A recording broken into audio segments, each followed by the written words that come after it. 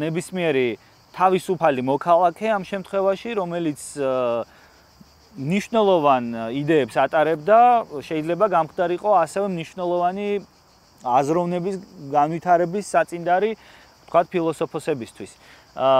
სოციალურ სივრცეში აი ეს მომენტი არის ძალიან მნიშვნელოვანი, იმიტომ რომ ჩვენ შეიძლება ვთქვათ ახლა, რომ რა აუცილებელია არსებობდეს რაღაცა საჯარო სივრცე, როდესაც შეგვიძლია ვთქვათ, აი ხელოვანებმა გავიცნოთ ერთმანეთი, დავგეგმოთ რაღაცა შეხვედრა, სადღაც შევიკრიბოთ კონკრეტულ სივრცეში და იქ გავცვალოთ ჩვენი იდეები. არა, ესაც ზედმეტად დაწურულია და ზედმეტად გაშალაშინებული არის იმისგან, რასაც ქვია საჯარო სივრცის რაღაცა კოლექტიური ცნობიერის შექმნა.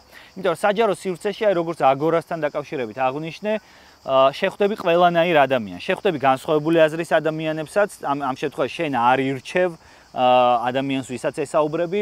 შეხვდები შეიძლება აბსოლუტურად სხვა სფეროს წარმომადგენლებსაც, არახელოვანებს და მათი აზრიც მნიშვნელოვანია ხელოვნების განვითარებისთვის, იმიტომ რომ შენ ახერხებ, რომ სხვადასხვა თვალით შეხედო ამ ყველაფერს. აი იყვნენ ესეთი ფილოსოფიური მიმდინარეობა იყო ძველ საბერძნეთში, პერიპათეტიკოსები, რო არ ვახსენო, არ შეიძლება, არისტოტელეს პერიოდში იყო ეს ხალხი. თვითონ ეს სიტყვა პერიპათეტიკოს ნიშნავს სეირნობას და სეირნობასთან ერთად იბადებოდა მათთან აზრი, ანუ ისინი ამბობდნენ, რომ თქვათ, აი დიოგენესგან განსხვავებით, რომელიც თქვათ იკეტებოდა თავის სივრცეში და ასე ბადებდა, ვთქვათ, რაღაცა ფილოსოფიურ ნააზრევს, ხო? ისინი ამბობდნენ, რომ აი ჩვენ უნდა ვისეირნოთ უბრალოდ რაღაც საჯარო სივრცეში, ქუჩებში, არ ვიცი, ბუნებაში, უნდა ვისეირნოთ ყველამ ერთად და უბრალოდ ვისაუბროთ. ანუ რაზეა საუბარი, ისევ და ისევ რაღაცა მნიშვნელოვანი აზრის ჩამოყალიბებაში რამდენად დიდი წვლილი აქვს სპონტანურობას და ბუნებრიობას. არა ის, რომ ჩვენ თქვათ სვათ ჩაი და ვილაპარაკოთ ხელოვნებაზე, ხო? ესაც ხო ცნობილი ფრაზა არის. ანუ ის კი არა, რომ თქვათ რაღაცა მაგიდის გარშემო ხელოვანები შევიკრიბებით სვამ ჩაის და ვსაუბრობთ ხელოვნებაზე. არა, არამედ აბსოლუტურად სპონტანურად happening-ი არის, აი მაგალითად ესეთი ინგლისურენოვანი ტერმინი ხელოვნებაში დამკვიდრებული, რაც გულისხმობს, რომ აქ და ახლა უეცრად შედგება რაღაცა სახელოვნებო აქტი, არა დაგეგმილად, არა წინასწარ განსაზღვრულად, არა რაღაცა პრივილეგირებული მასისთვის, არამედ აი უცებ ეხლა აქ და ახლა შეიძლება ჩვენი საუბარი ისე განვითარდეს, მერე მუსიკა შემოგვიერთდეს, რომ უცებ ყველამ ერთად ვიცეკოთ. ისე რო ვთქვა, ხო? ეს იქნება და ეს ცეკვა თუ ატარებს რაიმე კონცეფციას, თუ რაიმე კონკრეტული დატვირთვა აქვს კონცეპტუალური თვალსაზრისით, ეს იქნება უკვე სახელოვნებო happening-ი, ხო? ანუ სპონტანურობას აქვს ძალიან დიდი მნიშვნელობა და სპონტანურობა ყოველთვის იბადება არა ჩაკეტილ სახელოვნებო სივრცეში, არამედ ღია საჯარო სივრცეში. ამიტომ არის მნიშვნელოვანი ყოველივე ეს. აი ხა ძალიან საინტერესოა მაგალითად ამერიკის შემთხვევა. ესეთი კაცი იყო ფრედერიკ ოლმსტედი, რომელმაც ლინკოლნს თავის დროზე შესთავაზა იდეა, რომ შეექმნათ ნაციონალური პარკი, რომელიც არის დღესაც ნიუ-იორკში, უმნიშვნელოვანესი ტერიტორია მთელი ნიუ-იორკისთვის, იმიტომ რომ რამდენადაც გადატვირთული არის ნიუ-იორკი შენობებით და რაღაცა მოძრაობით და იმით და ამით, იმდენად მნიშვნელოვანია ის პარკი, რომელიც მასში არის უდიდესი სივრცე, სადაც ადამიანები ახერხებენ რაღაცა დროით მოწყდნენ ხოლმე თავის ყოველდღიურობას. ხო, ეს ფრედერიკ ოლმსტედი იყო, რომელმაც ამ პარკის იდეა შექმნა, ასევე ძალიან ბევრი რამე ეკუთვნის ამ კაცს ეკოსოციალური განვითარების თვალსაზრისით მნიშვნელოვანი იდეები ჰქონდა, მათ შორის ბოსტონის პარკი, მათ შორის იოსემიტის პარკი, ასევე მისი იდეა იყო. მისი მამოძრავებელი არ იყო ის, რომ უბრალოდ შეექმნა რაღაცა გასართობი პარკი ან დასასვენებელი პარკი, არც ეკოლოგიური საკითხები არ იყო მისი მამოძრავებელი, ვთქვათ ის, რომ აი ნიუ-იორკი გადაიტვირთება, მეგაპოლისი გახდება და საჭიროა ჰაერი და ბუნება და სივრცე.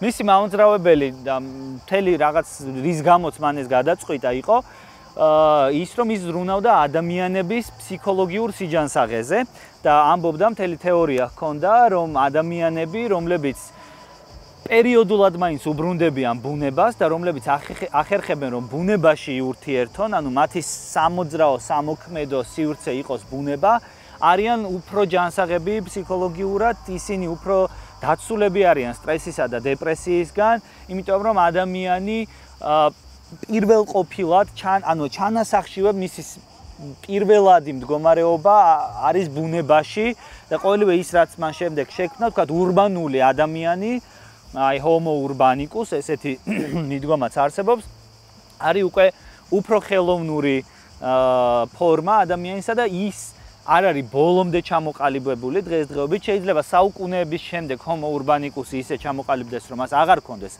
ბუნებაში გასვლის მოთხოვნილება, მაგრამ ამას მართლა ძალიან დიდი დრო ჭირდება. დღესდღეობით მაინც ადამიანს თავის გენში რაღაც მოთხოვნილებაში თუ ასე შემდეგ სჭირდება ბუნებასთან ახლო კავშირი, ახლო კონტაქტი. ამიტომ საჭიროა თითოეულ ქალაქში, თითოეულ ასეთ სივრცეში იყოს ძალიან მნიშვნელოვანი სივრცეები, პარკები, დასასვენებელი რაღაც რეკრეაციული ზონები და ასე შემდეგ, სადაც ადამიანები შეძლებენ რომ ისაუბრონ, თუნდაც სვანჩაი და ისაუბრონ ხელოვნებას. უცნაურია თუ არ ვიცი როგორია, მაგრამ თავიდან ძალიან ისე თაროზე შემოდეს, მოკლედ თელი ამ ფრედერიკ ოლმსტედის თეორია არ დაუჯერეს დიდად. და კარგა ხნის შემდეგ გადმოიღეს თაროდან უკვე სხვებმა და მიხვდნენ რომ რეალობა ამაში იყო ძალიან დიდი წილი სინამდვილისა და სიმართლისა და განახორციელეს ეს ყველაფერი და ამერიკაში დღესდღეობით მიუხედავად აი ამ ცათამბჯენებიანი დიდი მეგაპოლისებისა და რაღაც მეტროპოლისებისა ყველა ქალაქში აბსოლუტურად არის სივრცე, საკმაოდ დიდი სივრცე, აი ზუსტად ესეთი უშუალო ბუნებასთან ახლოს მყოფი დიალოგების წარსამართად. ჩვენ დღესდღეობით თბილისში ძალიან დიდი საფრთხის წინაშე ვდგავართ ამ თვალსაზრისით. იმდენად რამდენადაც მე ხა შორს ვარ იმ აზრისგან, სიმართლე გითხრათ, რომ თქვათ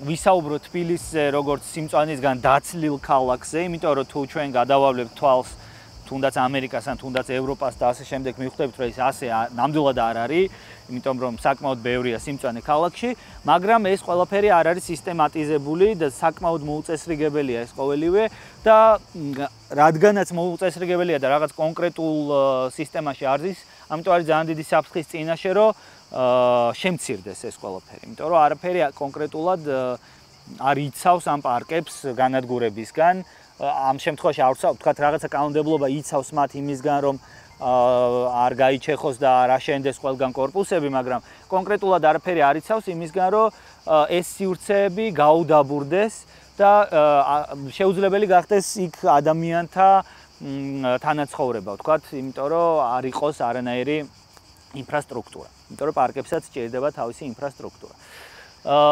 აი ასეთი სივრცეების როლი ხელოვნებაში არის უდიდესი, ეხლა კიდე ერთი რაღაც მახსენდება, ცოტა შორიდან დავიწყებ, მაგალითად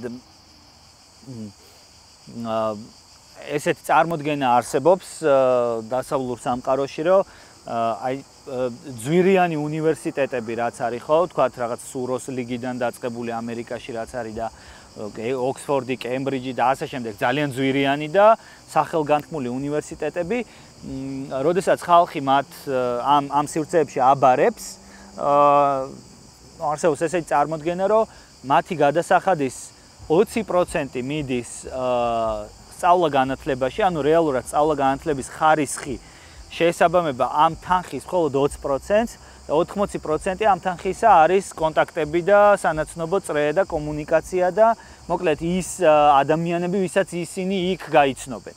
და ეს აბსოლუტურად შეესაბამება რეალობას. და იმიტომ რომ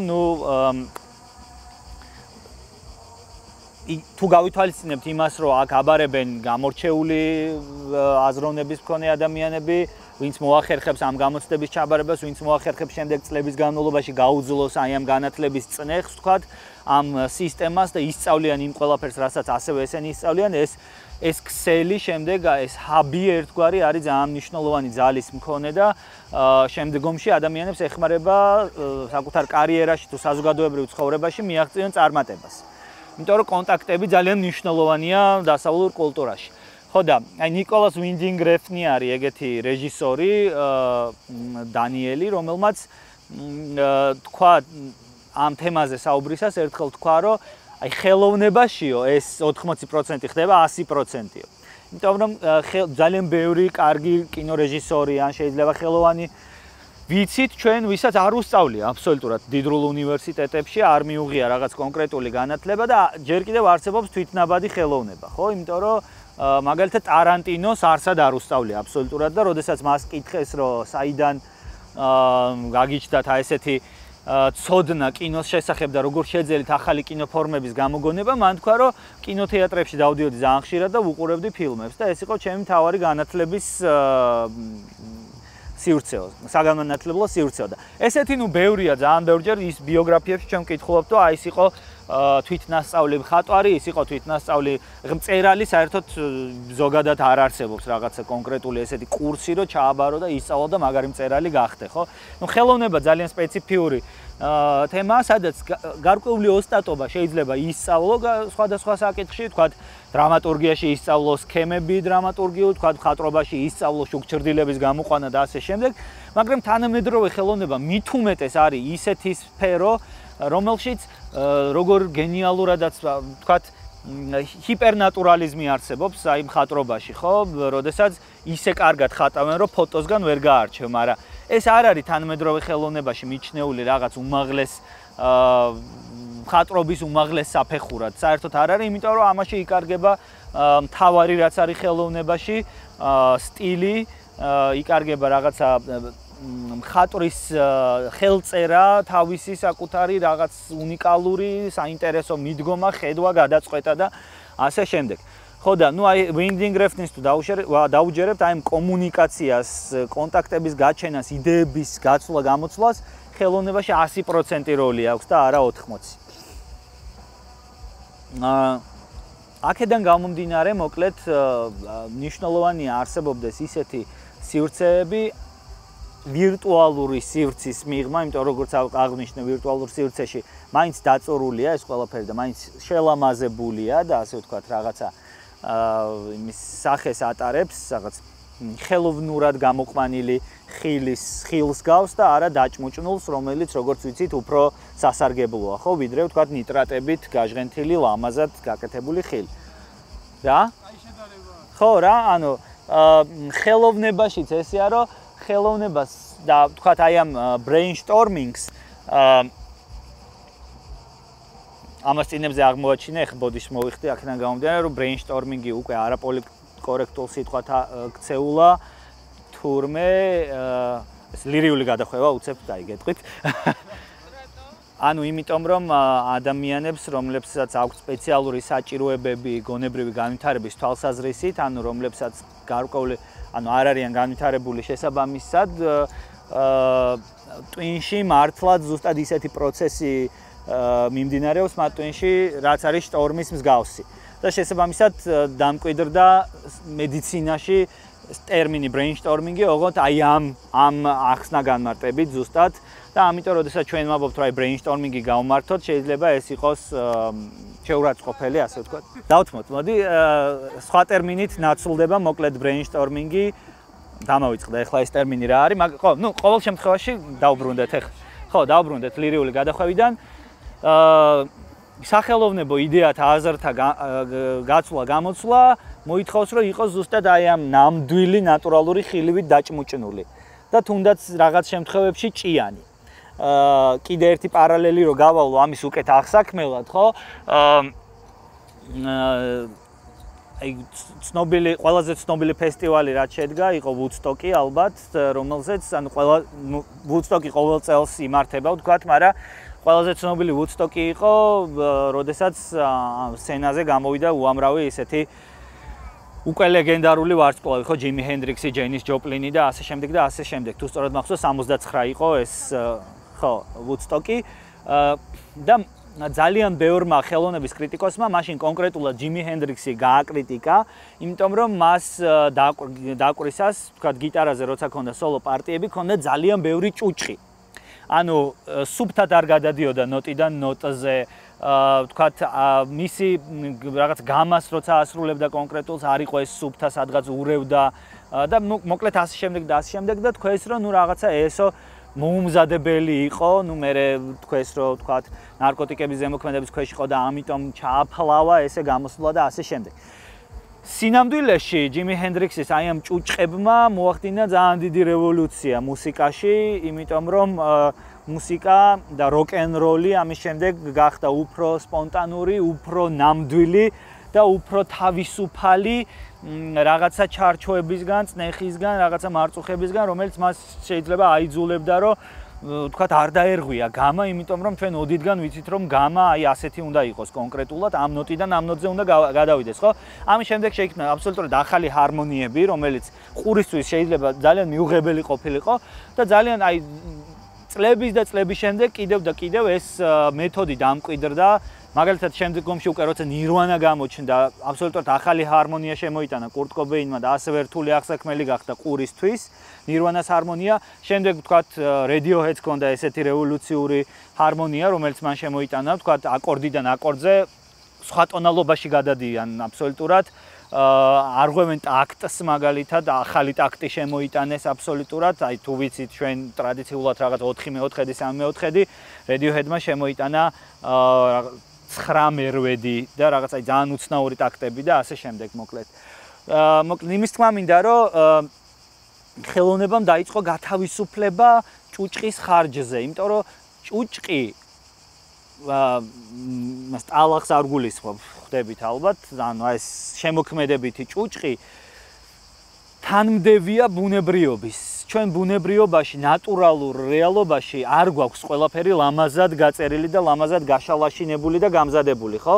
ამიტომ თუ ჩვენ გვინდა რომ ავსახოთ აი ეს რეალობა და მას რაღაცა ხელოვნების ელფერი შევძინოთ, ეს ჭუჭყიც უნდა შევიტანოთ და არ უნდა რაღაც ოკამის სამართლებით არ უნდა გადავუაროთ და არ უნდა დავტოვოთ მხოლოდ ის, რაც ლამაზია.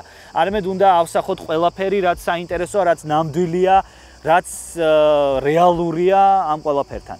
აი ეს ჭუჭყი ახლა ძალიან შორს წავედი, მაგრამ კარგად რო ამიხსნა, იმიტომ ალბათ საჭირო იყო ეს და ვბრუნდები ისევ აი ამ დიალოგის ფარგლებში.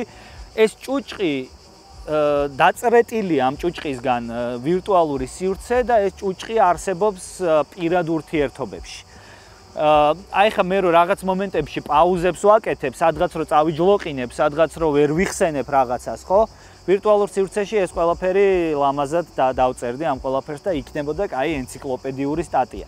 მაგრამ მე მგონია რომ ურთიერთობას და თუნდაც ხელოვნებას და თუნდაც იდეების გაცვლა-გამოცვლას აი ეს უფრო უხდება. მსოფლიო ისტორიის მანძილზე ნამდვილი ხელოვნება თუ იქმნებოდა ოდესმე, ეს ნამდვილი ხელოვნება ყოველთვის იქმნებოდა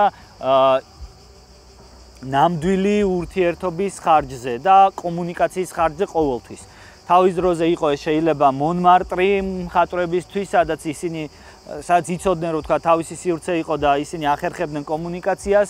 შეიძლება ეს ბიტნიკებისთვის იყო თქვა სან-ფრანცისკო და City Lights-ი, კონკრეტულად წიგნების მაღაზია და კაფე, რომელიც ლოურენს ფერლინგეტიმ შექმნა და ჩამოაყალიბა და შემდეგ აქ მიდიოდა მათი პრეზენტაციები თუ შეხვედრები თუ წიგნის რაღაცა გაყიდვები და ასე შემდეგ და ასე შემდეგ და იქ იკრიბებოდნენ. ან იყო ეს ჯაზ კლუბები მაგალითად ძალიან მნიშვნელოვანი ასევე ბიტნიკებისთვის, სადაც ხდებოდა სხვადასხვა ხელოვნების სხვადასხვა დარგების სინთეზი, მუსიკის, ლიტერატურის, მხატვრობის, გამოსახულობით ხელოვნების და ასე შემდეგ. და სხვადასხვა ყველა სივრცეში, ყველა კულტურაში, ყველა სუბკულტურაში არსებობდა ესეთი სივრცეები, სადაც იბადებოდა უფრო ნამდვილი, უფრო ცოცხალი, აი fresh, რაც არის ინგლისურში, აი ბოლომდე ვერ თარგმნი ხოლმე, რისი თქმაც მინდა, აი fresh ხელოვნება, ცოცხალი, ახალი, სუფთა რაღაცნაირი ხელოვნება. ამიტომ დღევანდელობაში საჭიროა ესეთი სივრცის ქონა და აი ოლმსტედის იდეებს რო დაუბრუნდეთ, კარგი იქნება თუ ესეთი სივრცეები იქნება ბუნებასთან ახლოს ხანდახან მაინც. იმიტომ რომ ესეთი ზონები, ესეთი სივრცეები ჩვენთვის აი ესე სანუყვარია ხოლმე ყოველწლიურად სხვადასხვა ტიპის ფესტივალები, რომელიც იმართება. აი თუნდაც დღეს ამ ფესტივალზე, რაც სადაც ვართ, ახლა სადაც ვიმყოფებით, თუნდაც სხვადასხვა მუსიკალური ფესტივალები თუ სხვადასხვა, სადაც ადამიანები ხვდებიან ერთმანეთს, ისმენენ მუსიკას, არ ვიცი, წამოგორდებიან ბალახზე, გაუზიარებენ ერთმანეთს იდეებს, თქვათ შეძლებენ იქ მსახიობები რაღაცა პერფორმანსის დადგმას, პოეტები ლექსების წაკითხვას, მხატვრები რაღაც იდეების მიღებას, ინსპირაციის მიღებას და იქვე თუნდაც დახატვას, არ ვიცი. მოკლედ, ხელოვნებას კი ჭირდება დარგთა შორის კომუნიკაცია და დარგებს ჭირდება ხელოვანთა შორის კომუნიკაცია აუცილებლად იმისთვის, რომ დაიბადოს ცოცხალი ხელოვნება, დაიბადოს ახალი ხელოვნება და არ ჩაიკეტოს ხელოვნება რაღაცა თავის ნაჭუჭში და რაღაცა შრედინგერის ყუთში და რომელშიც მე ვეღარ გავარჩევთ, რომ ეს კატა ცოცხალია თუ მკვდარი, ეს ხელოვნება ცოცხალია თუ მკვდარი, შეიძლება ვეღარ გავარჩევთ რაღაც დროის მერე თუ ის იქნება ჩაკეტილი თავის ნაჭუჭში.